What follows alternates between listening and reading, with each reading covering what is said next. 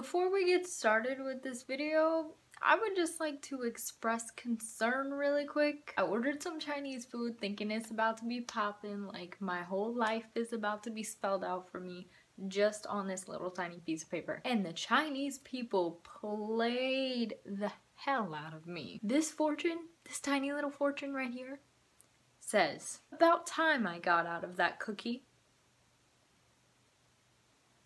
Anyways, what is up, YouTube? So this story time, I was debating whether or not to do it, but I'm savage as fuck, so of course I'm gonna do it anyways. This literally occurred 3 weeks ago, so shout out to you. You know exactly who you are. Hi, how's it going? What's up, boo-boo? So before this specific event, I have never gotten directly friend-zoned. I didn't really know what to think. I still don't really know what to think. I'm like so perfect that everyone loves me and all boys like just want to be with me. No, I'm saying like I've never had someone directly be like, I just want to be friends. So this is like a new concept for me. But anyways, let's get into the story. So it started out on a Wednesday because I go to youth group with my friends every Wednesday and we go out to eat after. But on this particular Wednesday, I had gone to the mall with my friend before we went to youth group. We walk in through the food court and I see these two guys and I was like, okay, they have style, like I dig it, I like it. And then I'm looking at one of them and I'm like, damn, like you look fine. And like I haven't even seen his face, but like he's just one of those people that like they look good from behind. So I was like, okay, we need to like catch up to them and see like what he looks like from the front, because I bet you he looks just as good from the front. So I'm of course like trying to casually run, and my friend over here is like, oh my god, that looks like so and so, and I think I know that person too, talking about the guy. And we'll just call the guy Cameron. We ended up not seeing them again because we got distracted by this creepy ass man in Zales. If you want a story about that, comment down below. I'd be happy to provide it. So we're walking out of the mall and I was like, just sarcastically, I was like, wouldn't that be so funny if that actually was our friend and then he and Cameron actually ended up going to youth group? Like, wouldn't that be so funny? And guess who was there when we walked in? Just take a guess. Just take a guess. Ding, ding, ding. Cameron is the winner. I start talking to my friends. I'm like, oh my god, like who is this guy? How do you know him? Like, does he go to school with you? Like, how old is he? Like, is he nice? And they're like, oh my god, he's so nice. Like, he's a senior. He's so nice. Like, you two would get along so well. So, of course, I'm extremely intimidated by attractive people, so I don't really like to like approach them in real life, you know, IRL. I'm very shy. So I was like, okay, whatever, like nothing's gonna happen here. I'll just like admire his face, you know. Youth group is over. We go to Chipotle like we usually do, and there's like 25 of us in Chipotle. I end up sitting across from Cameron, and I didn't say really a word to him until maybe, I want to say like 20 minutes into us being at Chipotle.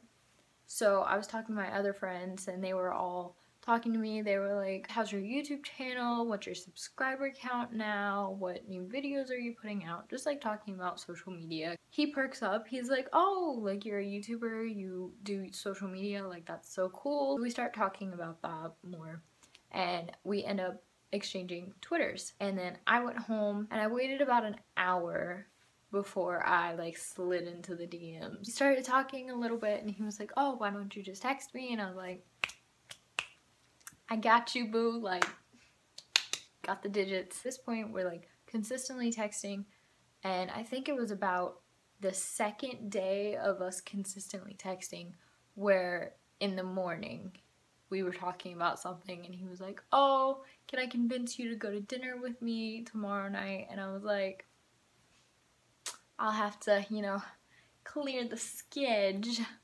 No, I straight up was like, oh yeah, totally, like, oh my god, yeah. My brother asked for breadsticks because we were going to Olive Garden, and I was like, yeah, sure, whatever.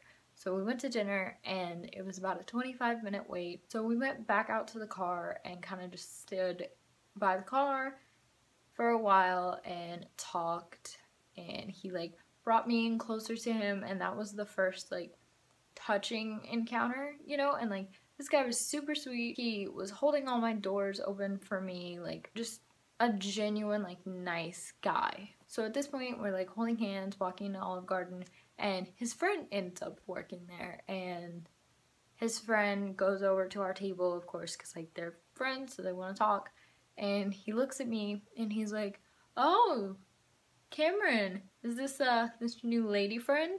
And Cameron kind of looks at him and is like, a little bit more than that.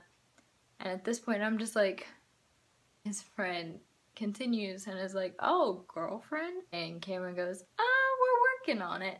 Like, kind of in a smirky way, like, you know, I don't know. You know. We finished dinner, everything's good, like the vibes are strong still, you know. And we're trying to figure out what to do afterwards because we left dinner at like 9 o'clock. So I was like, hey, why don't we watch a movie at my house? I have a theater and we can play some pool on the pool table, like it's cool. And he's like, oh my god, yeah, that'd be totally sick, like, you know, whatever.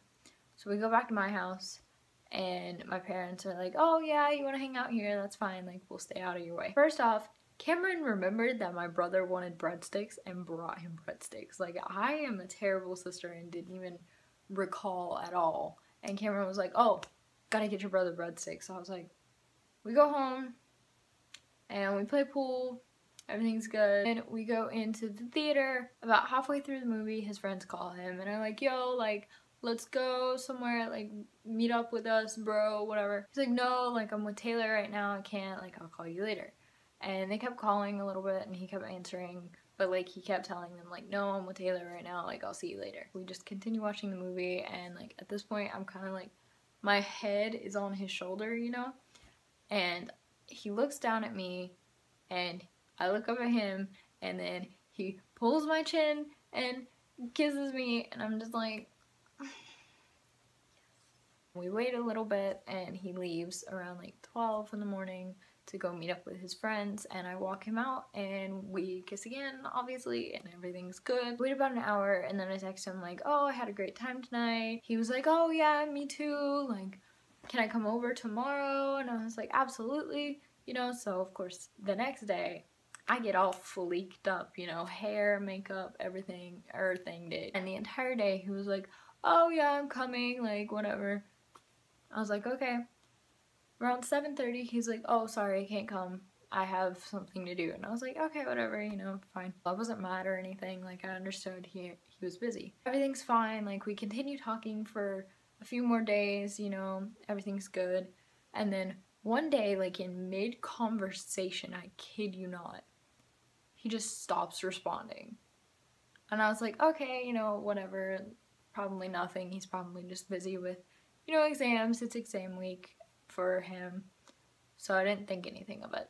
And the next day, like that morning, I'm like texting him like, good morning, you know, whatever, like I typically did. No response. I was like, okay, you know, he's probably still busy, whatever, like giving him the benefit of the doubt. I wait a few days. I'm like, oh hey, like how's it going? And then I saw he was on a trip, so I was like, okay, whatever, he's probably just busy on his trip. I wait like about 2 more days, and then I'm finally like, oh hey, how's it going? No response. At this point, it's been a week since he had texted me, talked to me, whatever, but he was still hella creeping on my Snapchat stories. So I was like, what the hell is happening? Like, what is going on? So I finally texted him because I had had enough, and I was like, listen, I'm a busy person. I don't need to be worrying why you're ignoring me, so if you could just be straight up with me, that'd be cool. I was on the phone with one of my friends because he had just randomly like FaceTimed me and I hadn't talked to him in forever, so I was on the phone with him. And Cameron responds like an hour later and is like, I think we should just be friends. I opened it because it was on Snapchat because I wanted to make sure that like I knew when he saw it. I was just like, okay, why? Just wanted an explanation, you know? And I kid you not, he goes, just not in the mood are in.